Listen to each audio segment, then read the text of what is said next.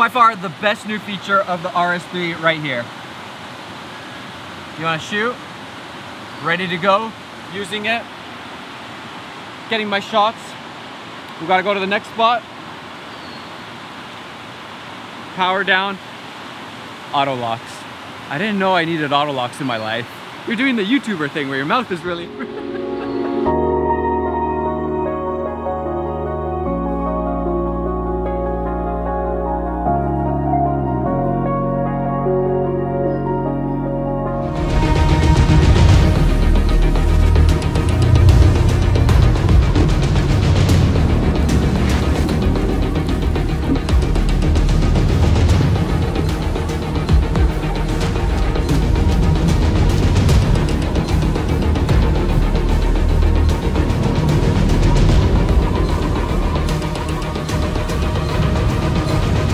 That's why the DJI RS3 is the best gimbal of the year. Well done, DJI. That's it for me, guys. I'll see you guys later. I got the ND you wanted. Oh, I just cranked the shutter. It's fine, I don't need it. You can actually maybe just take it back. I'll just take this down. Oh, by the way, next time, just a little bit faster. You know, I know you're the new guy, but just speed it up a little bit. Thanks. Appreciate it.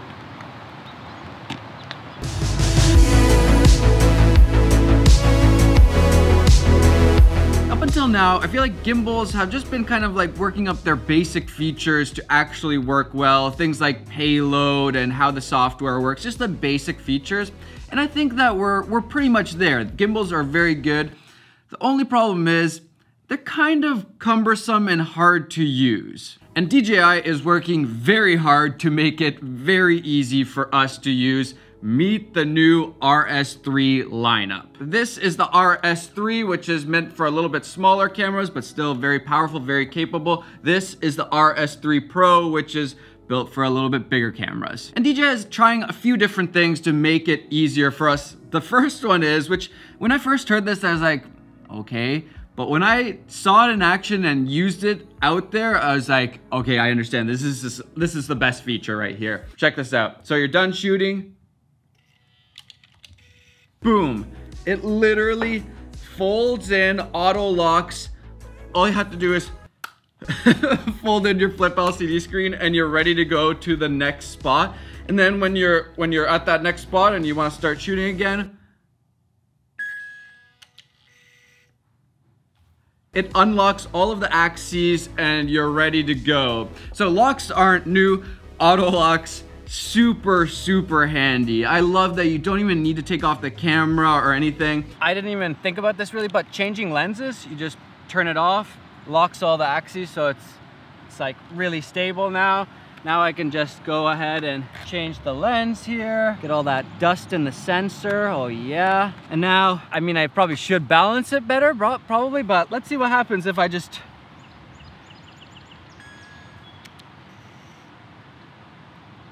Wow! This is a big deal, man! As long as you're switching like similar lenses, you could probably get away with that and not even have to rebalance or anything. Just lock it. If you had a really big camera on here and this needed to be extended further out, it folds it so it's just, it doesn't go tuck it all the way in, and so it doesn't kind of like bump up against it. Very smart design. By far my favorite new feature of the RS3. This will make shooting on gimbals so much faster, so much easier.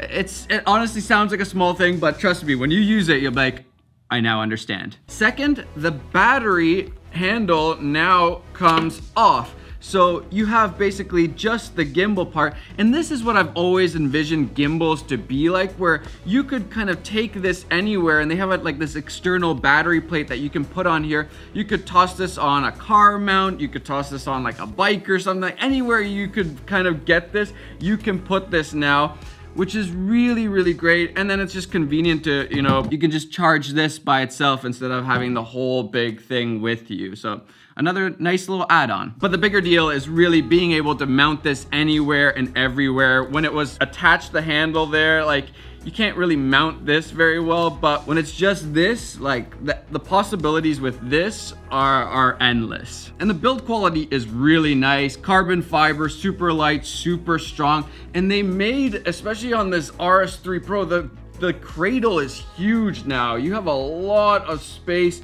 to mount different cameras. I feel like you have so many options now, and they even give you this massive base plate on the RS3 Pro. So again, just more options and balancing, which is usually like really annoying when you're like, it's so close, but I can't because the plate is too small or the cradle is too small.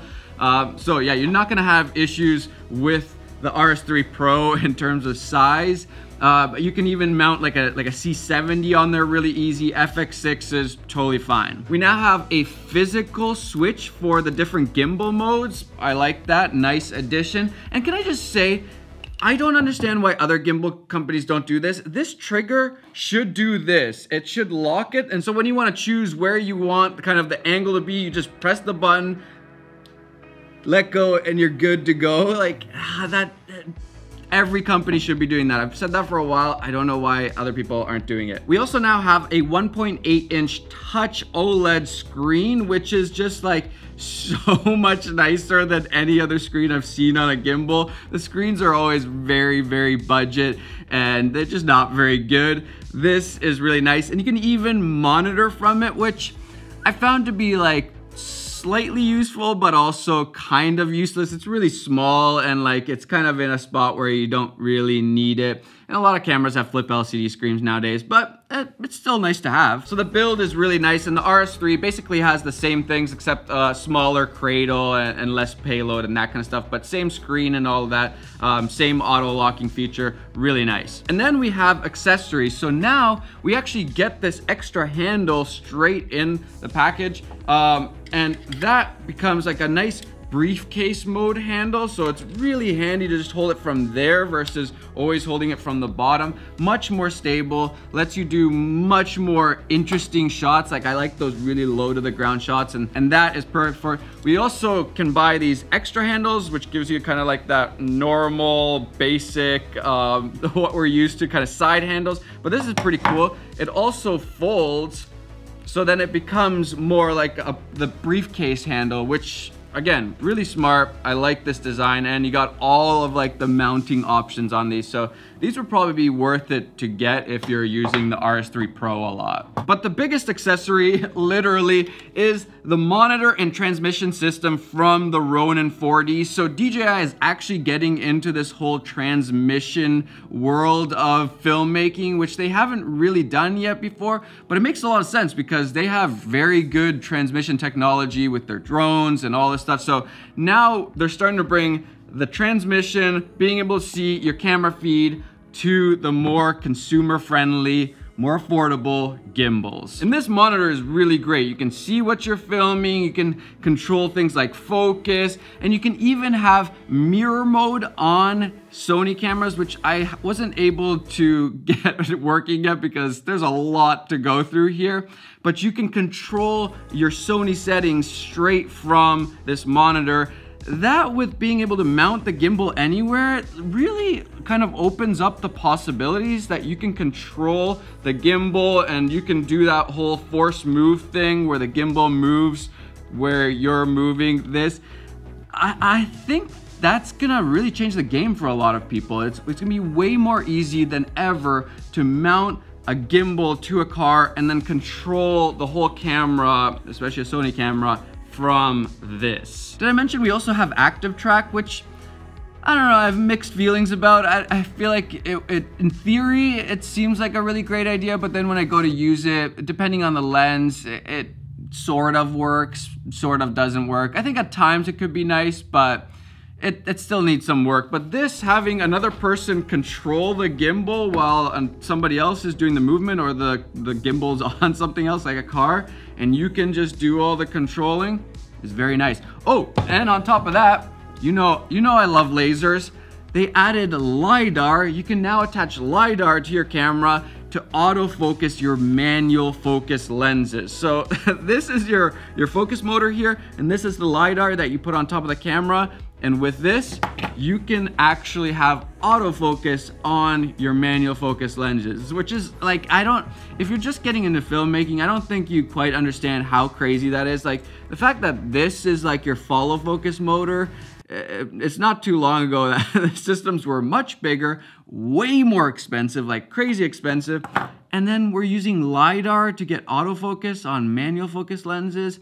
And even if you're not using it actually for the autofocus, it's really nice seeing how far things are. So when you're manual focusing, you can like have tack sharp manual focusing, even if you're not the best focus puller, because you can see where those different objects are in Z space. That's what this LiDAR gives you. There's a lot here. I did not have enough time at all to test this. They only gave me a few days, and I really want to do some more digging because this system seems like an incredible filmmaker's dream. Like for the budget filmmaker who wants to film a really cool short film, music video, or anything like that, this system is it's just gonna open up like that high-end filmmaking style to the masses, something that we, us normal people haven't been able to do because it's just not affordable. Ooh, actually,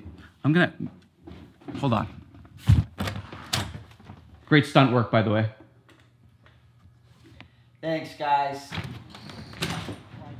This right here, that's like a legit film set. They're using they got Technocrane over there. Yeah, this is the stuff that we as your average filmmakers can't quite afford. They're filming Handmaid's Tale. That right there, we can't afford. I got a YouTube channel. I got to film for the YouTube channel. My office is right there, so you guys are kind of in my space, so I feel like it's only right that I get to check out the set. I don't care about. You can definitely check out. I care more about this stuff than I do about. Well, yeah, this is a lot more. Yeah, just don't take a picture of them. Yeah, I'm not taking any pictures. Yeah, no, it's all good. Security's on me. All right, that's the set. That's the legit stuff. We can't afford that.